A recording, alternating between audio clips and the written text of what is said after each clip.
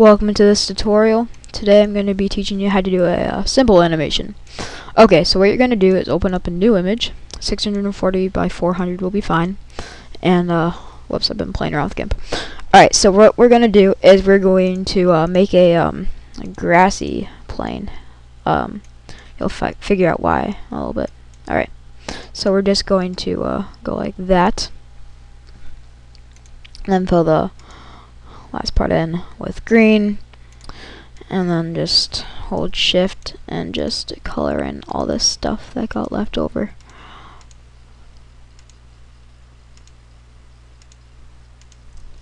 Okay, so now we are going to select the green, select invert, add an alpha channel, and edit cut, and select none.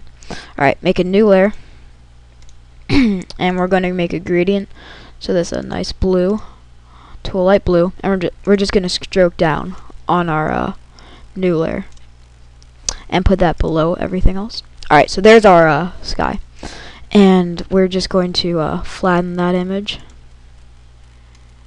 Alright, so we're going to make a ball right here. Undo that, and we're just gonna put that right there. Okay, and fill that in with black. Of course, it's just a simple animation. Okay, so now that we have that circle, we are going to undo bucket fill, make a new layer. We have to make a new layer and then fill that in and select none. And then we are going to duplicate that layer, but then we're going to merge down the first layer, so that, alright, so now it's like that. And we're just going to move the ball on the first layer. It's a little bit to the right. And then we're going to duplicate, we're going to undo that, undo merge down.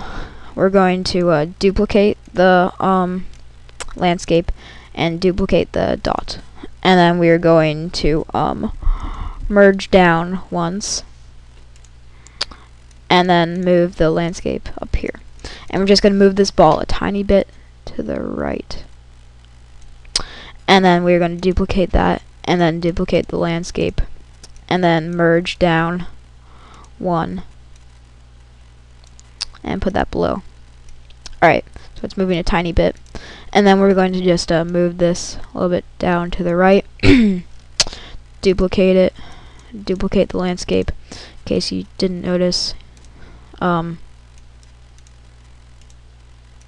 making it, alright, we're making it move. So then once you're finished making it move wherever you want, you're going to go animation playback. You're just going to click play and see it moves.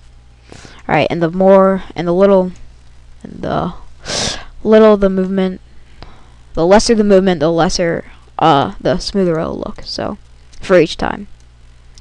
Okay, so merge down, and I'll come back when I'm done. Okay, so I made this quick animation, and I got bored at the end, so while you're watching it, you can tell. Filters, animation, playback. Click play.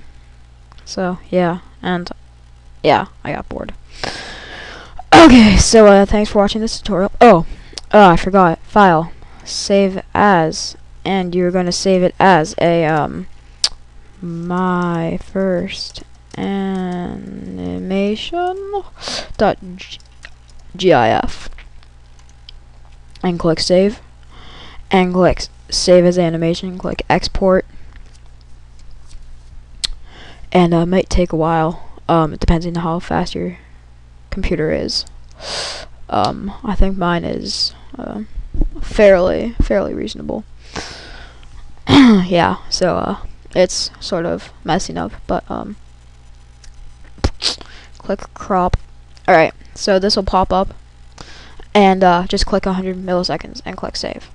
Yeah, so thanks for watching this tutorial.